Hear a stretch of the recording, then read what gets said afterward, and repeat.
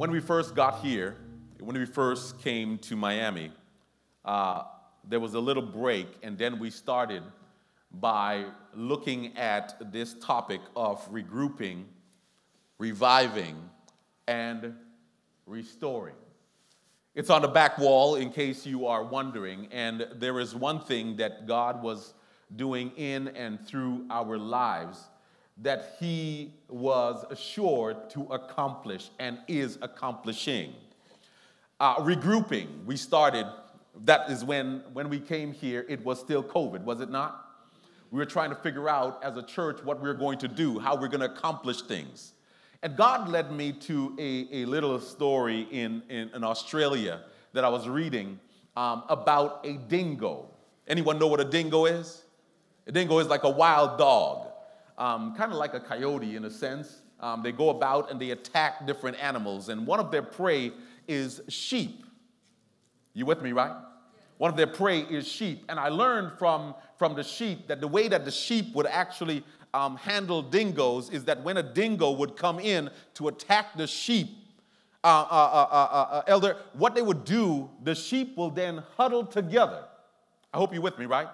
The sheep would huddle together and they would stomp their feet.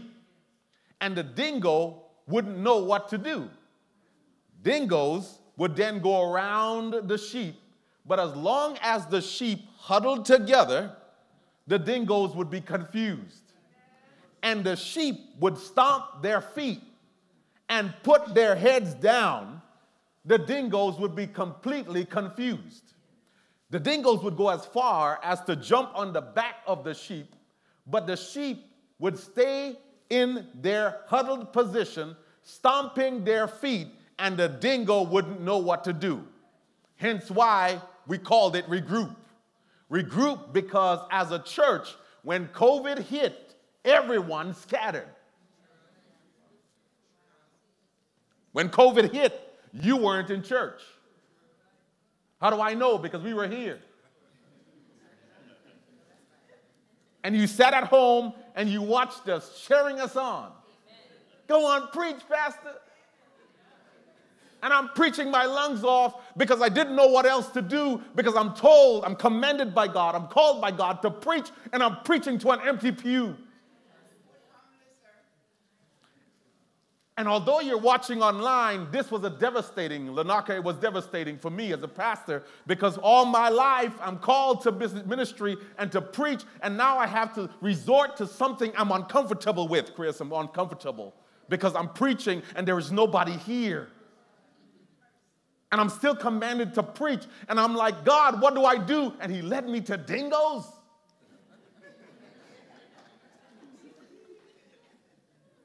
And in that moment, God is like, man, that's what you got to do. Put down, regroup, because if the church just huddles together, in spite of the fact that we might be distance apart, if we just huddle together and we're stomping our feet, you don't get it yet. It's praise I'm talking about.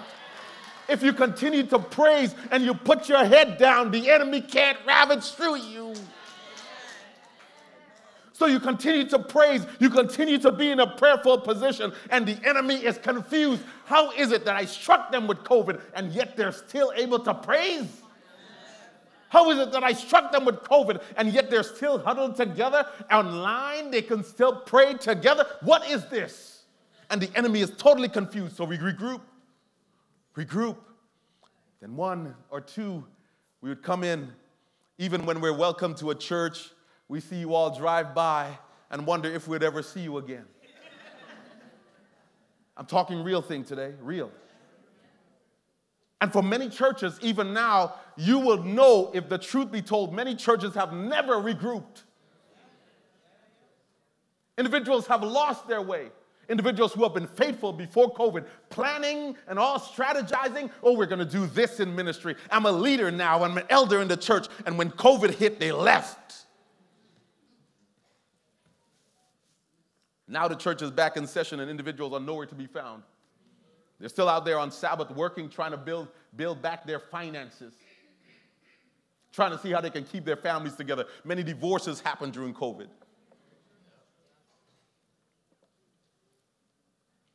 So years passed, and the next year we had Revive. Because here as a church, we regroup, we come back together, we're praying together, we're praising together. We just had a wonderful praise service.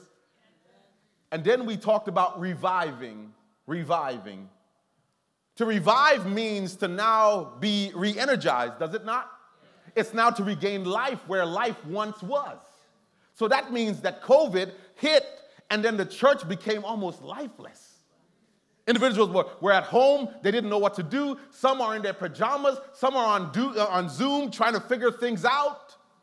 Individuals who are elderly are feeling completely disconnected from the church, and so we had to dispatch individuals to go to different homes to be able to help them with technologies to be able to connect with the church.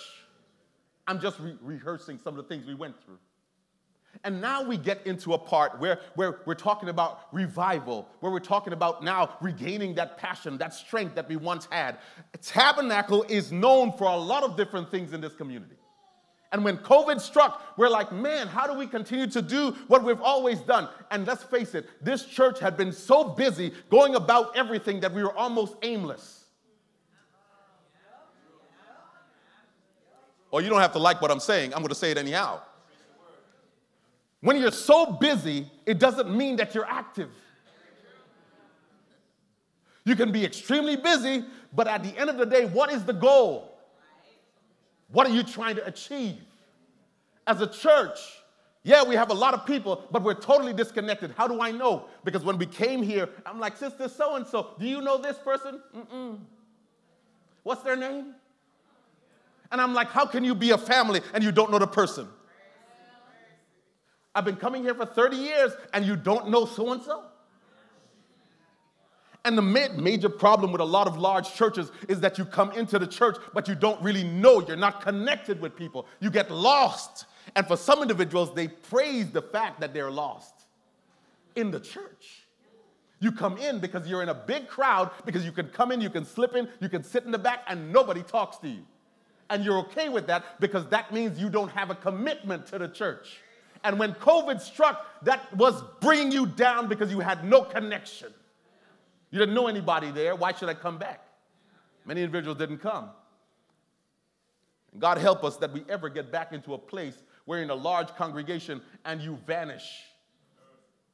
Lord, help us that we don't ever go back into a situation where individuals come in week after week and nobody knows their name, nobody talks to you, nobody finds out the intricacies of your life, what you're going through, the pain that you're experiencing, the losses that you have experienced, the death and maybe the grief that you're going through even now, and nobody even cares. When COVID hit, it hit us hard. And then we come to 2024, after we have regrouped, we're praying, praising. We talked about revival, bringing the choirs back, hashtag. Now we have the choirs back. Praise God. We have young people who are singing and young people who want to sing. Thank you, Linda. Now, where do we go? We're talking about restoration. We're talking about restoration. When you talk about restoration, in the Bible, it's synonymous with healing, repairing, returning to a previous state of being. That means that some of the positives of TAB you're going to see again. All right, you're not with me yet. That means that some of the positives that you remember at TAB you're going to see again. Some of the things that you used to love, you will see again. In fact, I must add that there is nothing that God can't restore. There is nothing that God can't restore. God has proven throughout COVID and now post-COVID that he can restore marriages. He can restore broken families. He can restore physical bodies. He can restore finances. He can restore relationships. This morning, I was just laughing in the lobby. I can be current, right? This morning, this is not in the notes, but this morning I was laughing in the lobby of the church because I saw Sister Petty. Where are you? Sister Petty, where are you? Just lift your hand. Lift your hand. Sister Petty is in church today. Now, why was I laughing in the lobby? Sister Petty, I was laughing because you came in and you were smiling. And I said to you, when I saw you last, you were not smiling. In fact, you were there on that hospital bed, and the nurse came in with a little tray in her hand, and the nurse looked at me and said, it don't look that this lady gonna make it. And I turned and I said to the nurse, how do you know that? And I turned to Sister Petty and I said, on the bed, and I said, Sister Petty, you see your heart rate right here? You see your heart rate is right here. I said, your heart rate is too low. And if you don't get your heart rate up and start moving your hand, they're going to write you off. Is that real or not? I said, because the reason why I speak like that is because we have got to know there are individuals who are in the hospital, and because they're lying down on a bed, we think that's it for them. They can't hear us, but they can hear us. The hearing is the last to go. And so I'm like, you better start moving. Sister Petty, you may not even remember that. I don't know. It might be a little foggy in that time. But I said, you better get moving, and you better get your heart rate up. I called Sister Bailey in that same time. And Ella Bailey and I were on the phone. And I'm talking to Sister Petty. And I said, Sister Petty, you better get your heart rate up. And her heart rate went from 30-something to 40-something. I said, Sister Petty, you got to get your heart rate up. And it went from 40-something to 50-something. And then it went from 50-something to 60-something. And I said, you're doing the right thing. And I saw her trying to move her hand. I said, you better move that hand. Get that heart rate up. And why am I sharing all this with you is because God can restore.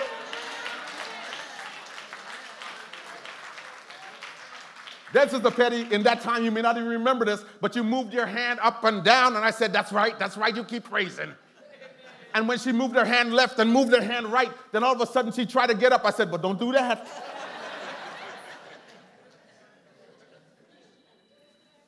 And then some other things happened, some other things came up. And I called the nurses, and the nurses just sat there and disregarded what I was saying to them. And I said, my gosh, who do I need to call? I said, Lord, you need to send somebody in that moment. And in that moment, the doctor came in. A couple seconds later, after my prayer, the doctor came in. And the doctor said, what's happening here? I said, doctor, look at her situation. And he called, and before he turned around, all the nurses were there. Oh, we need to suction. Oh, we need to do this. And she didn't even know that I was there. But God can restore any situation.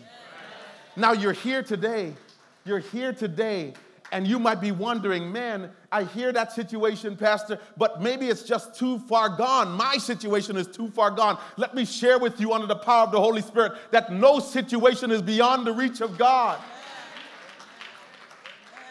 And I don't know what situation you're in right now and how you may even feel like your back is against the wall. But understand, coming here today is not an accident to hear the fact that God can restore your life, your situation, your finances, the relationship that you're worried about, the children that you're worried about. God can bring them back. Now, I have countless situations, even here, while we were praying about a family member. There was a mother that came in here and said, my daughter, I don't even know where she is. She's struggling. She's doing all this stuff out there. And we prayed, and before long, one Sabbath, she trickled right into church, and she was baptized on that same day. You may not even remember that. But we pray over situations, and we know that once as a church, we group together, and we begin to pray, and we praise God together. He does marvelous things. Here in Joel, in this passage, I don't know how much more time I have, Alexa, but let me tell you this. In Joel, we find that he who is the prophet who is sent to the children to be able to tell them, look, in spite of what you experience and in spite of the waywardness and the things that have happened in your life, that God can still restore it. So Joel was a prophet. In fact, for those theologians in our midst, let me give you the background. Let me give you a little bit, tell you about my own personal experience, and then I sit down and shut up. Is that all right? I just told you what I'm going to do for the next few minutes. Joel was a prophet to the southern kingdom of Judah between 835 and 796 BC. And Joel speaks to a people who had become very complacent and self-centered.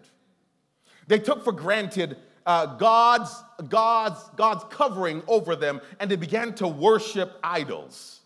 They had become insensitive to the condition of their spiritual lives, and Joel warned them that sooner or later, their sinful lifestyle will bring God's judgment upon them. Yet they became oblivious, or at least they didn't care about their spiritual need. And up to this time, they had been experiencing great abundance. Can I be real with you? Before COVID, many of us were doing great.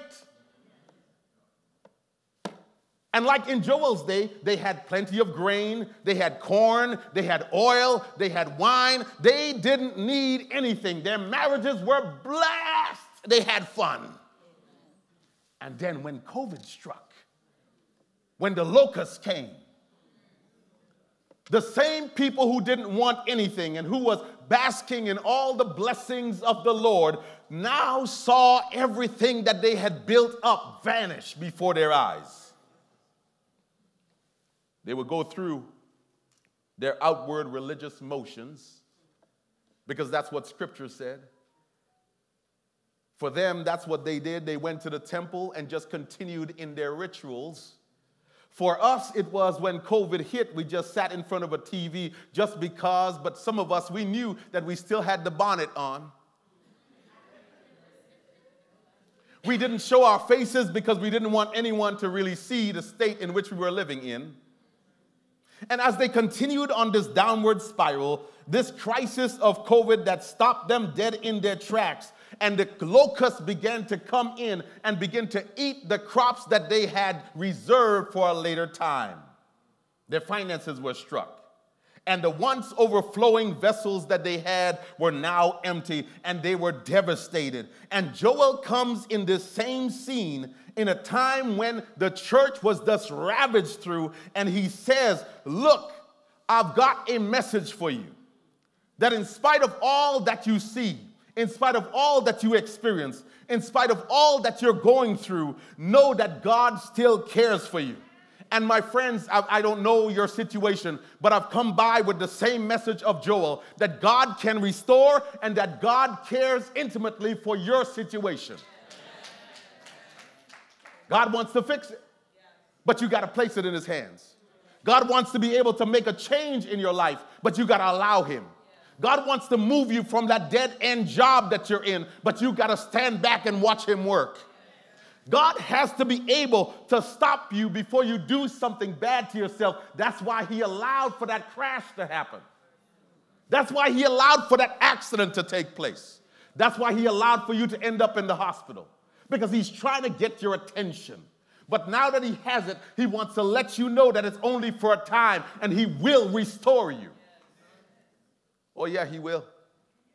I told you I'm going to share something very personal.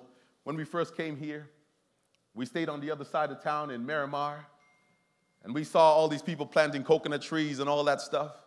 And we're like, man, one day we're going to have a coconut tree too. And then they moved the rent from just about $2,000 to $5,900. And we said, we can't stay here. Conference don't pay us enough for this. We got to find another spot. In the meantime, we were all talking about, I even came and I preached a message about your finances and doing maybe Airbnb in different ways. You remember that?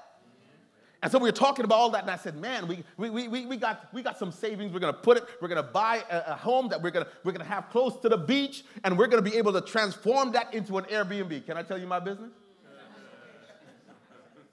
We're going to make some money off that because individuals have a whole living off that stuff. We're going to be able to bless so many individuals, and in the meantime, our rent just skyrocketed like many of you. We said, we can't stay here, Shad. I lived on the other side by Shad, and I realized I can't afford it. Wilkie, I didn't have a black card like you. And so we moved to the place, and we started the renovation on this home that we had purchased to renovate, to fix up, to restore. And in the process, I learned some things, because restoring is not easy. It's not for the faint of heart. If you don't know what you're doing, you can mess things up real bad. And when you buy an older home, you don't know what you'll find.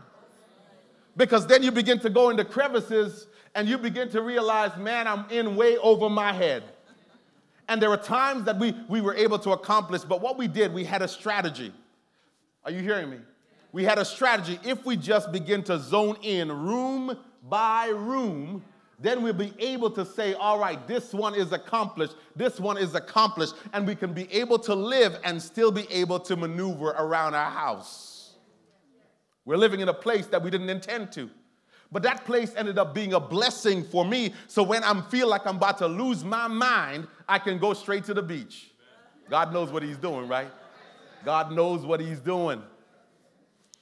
And in that moment, I realized all the while, God is setting things up. We regroup, we revive, but he wants to restore. But he's got to put me in a situation where I'm actually restoring to teach me about the work that he has assigned for me to do. You're not with me yet. So I'm going through, and in the moment, I've got a call, I got to go to the hospital, I come back, I'm there with a piece of wood, I'm cutting it, I'm sawing it, and after I've finished all of that, God is like, man, I'm going to mess you up. He sent a flood. As soon as we finished that front room, Brother Gale, and we had the flooring down and everything, we thought we can live in this now. The flood came and the whole room flooded. And we had to start all over again. And I'm like, I'm tired. I've done it now. Called Brother Gale. Brother Gale came over there, him and Marlon. Marlon, where are you? I see you in the back there. You're looking good, brother. And they came in and they were able to help us out, get things going. But all the while, God is showing me that this is the church. Because even though there is that process of restoration and you think that it's done, it's never done. Because God is continually working on each and every one of our lives. And when we think that we have made it, we get stripped down and redone. Every single time. God wants to do the same in your life, in my life, no matter where we are right now. Is that Brother Beckford? That was my Pathfinder director. I had to stop because I just saw the face. And he knows that God has been working in my life. He's not finished with me. God has been working on me since I was a child. And what he does, he squeezes us to the point where we are pushed to our knees. There are moments when I looked around at that house and I'm like, Lord, I can't do it. My wife looks around, she's like, I can't do it either. I'm tired. And we're both placed in a position where, like, God, we need strength. Where do we get our strength from? Like the sheep who are there and with their head down, that's what we got to do. If you want to be restored, that's where you start. You got to start with prayer. If any relationship that is crumbling, you know what I asked them? And I have many of them. You know what I asked them? When's the last time you prayed together? And 99.9% of the time, they can't remember. I want to leave the church. You want to leave the church? You don't want to leave the church. You just want a way out. Start praying. You would find every excuse not to do the work, but God has called each and every one of us to continue this process. God wants to restore in our lives, and God wants to restore you in such a marvelous way that when others look upon your life, your testimony is so great that they'll be drawn to you and drawn to Jesus. Yeah, God is working on me. He's not finished yet. And today, as we continue, today I pray that each and every one of us, although restoration takes planning, it takes work, it takes faith, and it takes prayer, that each and every one of us will not give up. We will not jump ship. We will not decide, I'm going to leave because it's too hard. But we'll continue with this work with every fiber of our being. That's my prayer for you today, that you will continue this work. Being a leader in God's church is not easy. You know that this is the greatest retirement year in pastoral history. Not only retirement, but many pastors are leaving. Do you know that members have just given up on religion? People who once used to sit next to you, where are they? And our goal, our mandate, our call is for us to begin to witness and minister to those that have left. I'm going to say it again because I'm done. Our goal, our mandate, you can play for me. Our goal, our mandate is to minister to those that have left. If they're not here, search for them. If they're not coming, call them.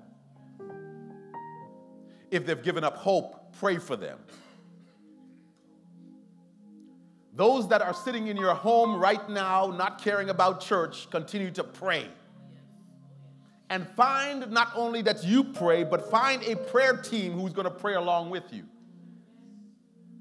Because when we pray as a church, when we praise together as a church, the enemy is confused and things begin to happen. And I know when a church prays, that's why this year we'll be praying a whole lot more.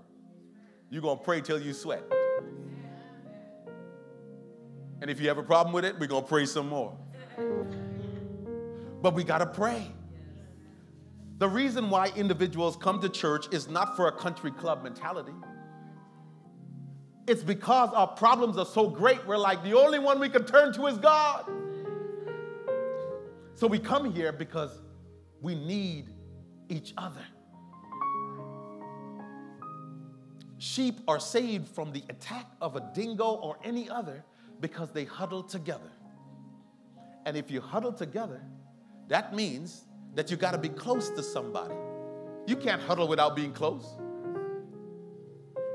All the ladies know in here, when you're in the bed, if you're married, and you're in the bed, and it's cold outside, you huddle together. Can I speak the marriage language? That foot gets cold, feet get cold. You all don't know what I'm talking about? I'm ending. Let me just make the point, and I'm done. But when you get cold, you huddle together because you want to make sure that you get warm. And that means relationship. As a church, we need relationship. Generation Alpha, who's upstairs right now in children's church, do you know that they need relationship? They need transparency, like I talked about before, but they also need relationship. They don't even know they need relationship. They're always on the crusty iPad, but they need relationship. We need relationship. The elderly need relationship. That's why there's a senior ministry. It's all about relationship. As a church, we pray together, but we need each other. We need to huddle together as a family, stay close to one another, call each other, check up on one another, make sure that each other is doing well, because if we don't, people get lost and they get ravaged by enemies out there. That's what the enemy tries to do. Why else would a dingo attack a pack of sheep? Because he wants to see which one is going to split first. And you all know, you watch the nature shows. That's how the enemy picks out the prey. The one who splits from the pack and begins to run off is now lunch. That's why I said we got to huddle together. This leadership summit that we're having here is about huddling together. Coming together as a church. And it's not just for those who are the heads of ministries. It's for each and every one of us. Because if you have entered through these doors, that means God has called you for service. You can't say, I'm too old. There's no such thing in God's vocabulary. No, he finds a way. Ask Sister T. Sister T, it's good to see you on that lovely hat. Everyone in this church is in ministry. There are no bench warmers, pew warmers. Everyone has got to be doing something in God's church, ministering in some way. That's why this year you will also see the young, the old, everybody, you got to be up here or doing something. If you can't be up here, find an excuse to be, I don't like the front. Well, find something else. But everybody got to be about something in God's church. I have a little friend here named Nellie. Nellie's upstairs. Nellie, that's your mom. Her mom is here. Just wave for us. Just wave for us. Right there in the middle. And what I like about her, she's this small, but she'll find her way to the front and she'll play her little violin. Because God has blessed her in such an immense way. What is your ministry? What is your goal? What has God blessed you with? And what is it that you're holding back from being used? At this church, we're about ministry. This church is where ministering is a way of life. That means each and every one of us has got to be ministering in one way or form. And I urge you, if you want to belong to a church that needs ministers, people who are sold out completely for God and want to have that passion to be used by Him, then you found the right place. If you're going to be a bench warmer, you found the wrong church. I'm being honest with you. But God wants to use us. Do we have a commitment today? Do you want to be used by God? When God uses you, man, it's an awesome experience because it means that God can use you to change individuals' lives around you, including your family. Today, I'm going to be praying that God will use each and every one of us in a mighty way, that we'll reach in places, that our reach will be in places, our influence will be in places we never even imagined. Is that all right? Let's pray together. Father, today we thank you for being a gracious God, for being one who takes these pieces of clay and use us to be able to spread your word. Father, today we ask, oh God, that as a church, that as we regroup, as we revive, as we restore, that you will lead us. That as a church, oh God, we will not be fearful of anything, but know that you will restore everything that the locusts have eaten. You have promised that you will be with us through thick and thin. So bless us, oh God. Keep us faithful. And in the end, may you look at each and every one of us and say, well done, good and faithful servant. This we pray in Jesus' name. Amen. Amen. God bless you. God bless you.